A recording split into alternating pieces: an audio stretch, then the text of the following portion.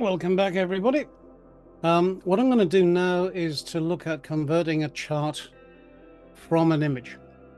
And usually that's convert a photograph to a cross-stitch chart. Quite often it's a piece of clip art. But if we start with the launch screen, the place to go is Convert Image, where we got 4 buttons to allow us to do things in a variety of ways. The most common is the advanced image import, so I'll use that and convert a photograph of a face into a chart, and then I'll save it so that we can come back and look at exporting it later on. It can be quick and simple, but having said that, there are an awful lot of options that we can play with to improve matters, and what we get will vary according to how big we bring it in and how many colors we use and whether or not we use dithering. You might have heard the term confetti.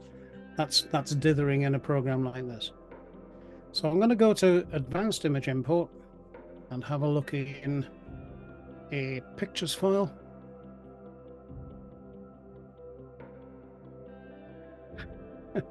Yeah, he'll do. So we have a face, and currently it happens to be 259 pixels wide. That's unusual. And the reason why it's only 259 pixels wide is because I stole it from the internet about 10 minutes before the call started. So it's quite a small picture.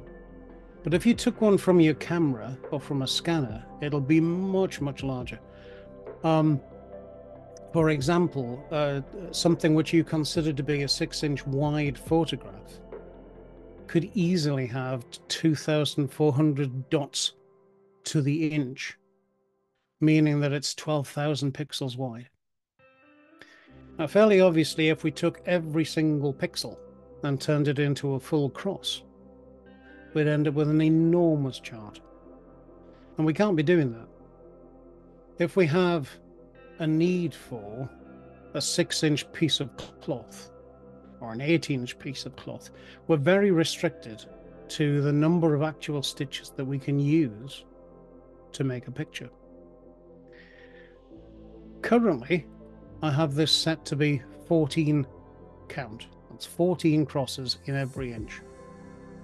And what that means is that if we have a chart which is 8 inches left to right, the maximum number of stitches that we're going to be able to fit into that space is 8 times 14, which, if my maths are up to scratch, is 112 stitches, I think. At the top, we have an option to let us set the chart width. And currently, because this app is set up in metric, it's telling me that with 259 stitches, I'll end up with a 47 centimeter chart. Far too big for me. So I'm going to drag that down to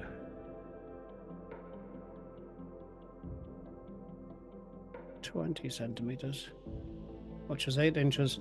And yeah, my maths weren't too bad. That's 110 stitches. Now, before I even do this, remember that 110 dots left to right is not a lot of detail to represent this face. We have a choice about how many colors it's allowed to use to make the face. Currently, it's set to 100.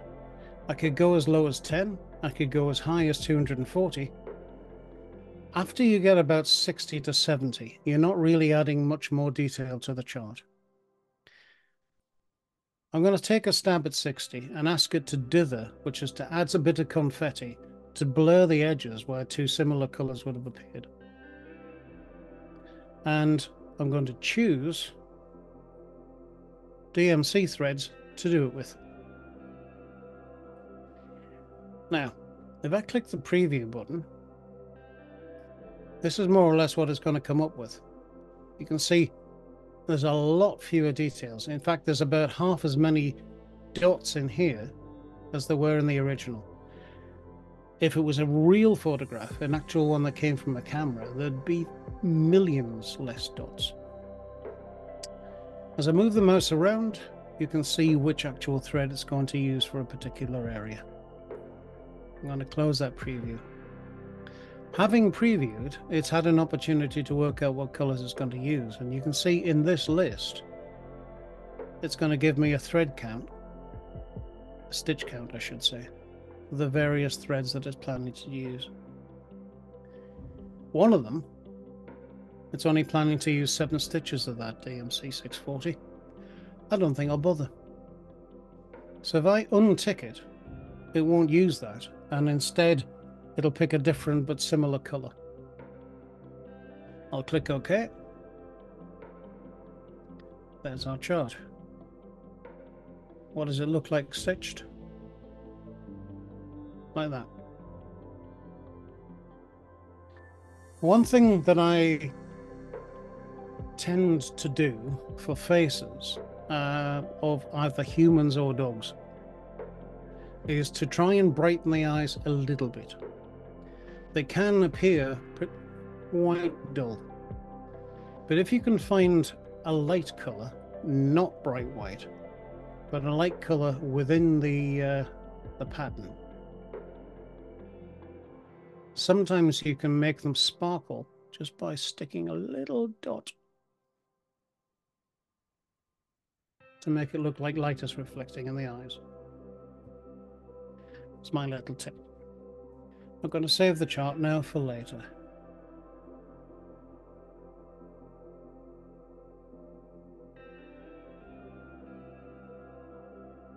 Now, just for comparison, I'm going to do the same chart, but this time with more stitches.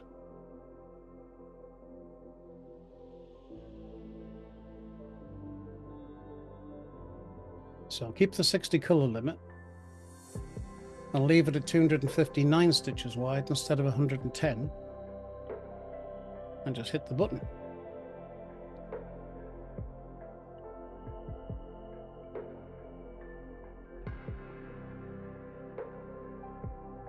Now you can probably see that's a drastic improvement in the quality, but to do that we've ended up with something that's 16 inches wide, or you stitch it with smaller crosses.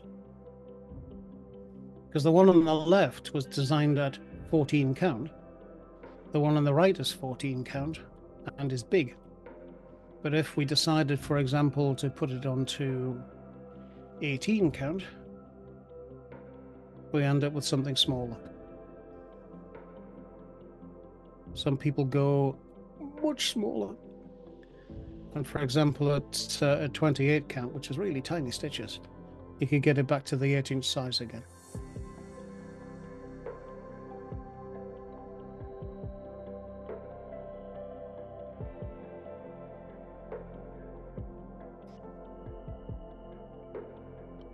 So, one way of taking a chart that you find online, or scan, or get a PDF of, is to bring it into the program using an onion skin technique.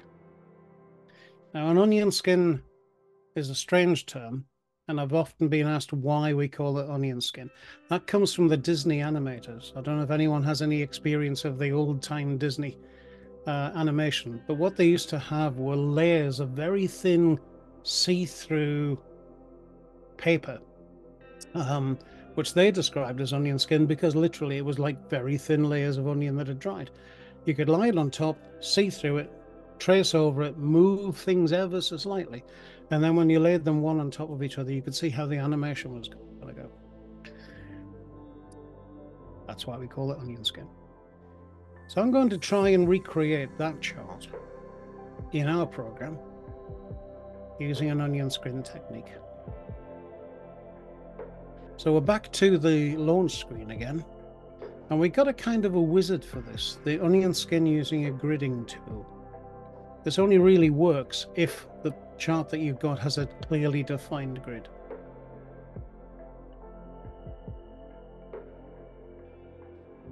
So on the screen, it shows us the chart that I've just brought in and asks for the position of the top left corner.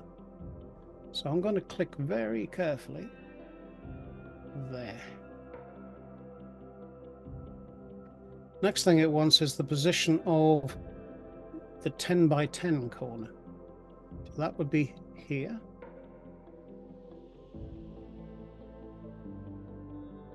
A couple of clicks to try and make it as close as I can. And then finally it wants to know the bottom right, which would be there. Now, as you can see, my green grid doesn't match the black grid exactly.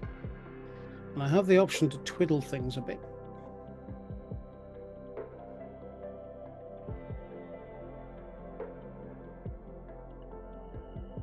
One way to do it is to reset these positions.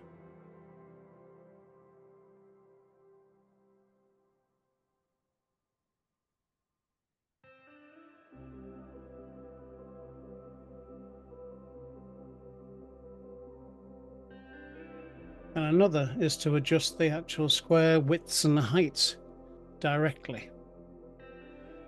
So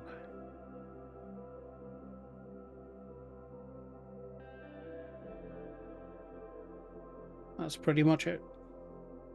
36 by 36 is the right size. So I'm going to click OK.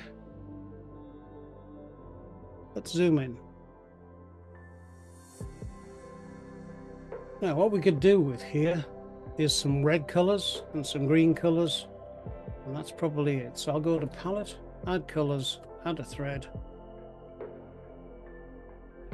find a red,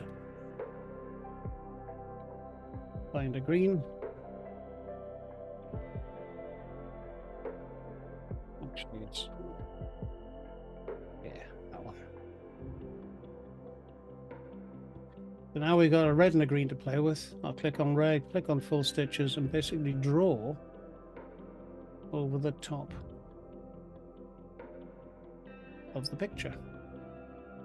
Now the picture is behind the grid. It's not part of the chart. There are no stitches other than the ones that I just drew.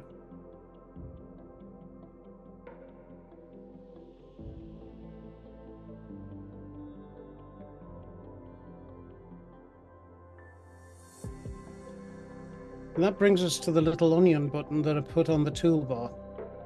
That lets us hide the onion skin and bring it back again, so that we can see how much of it we've achieved.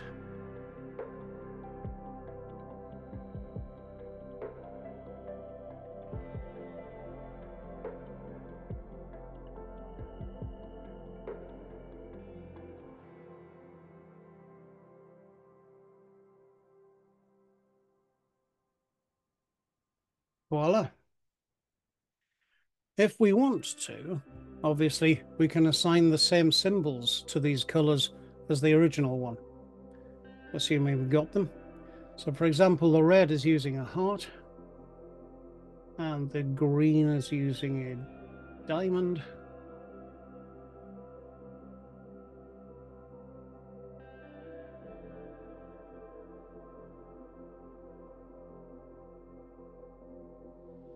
And that's how you do it.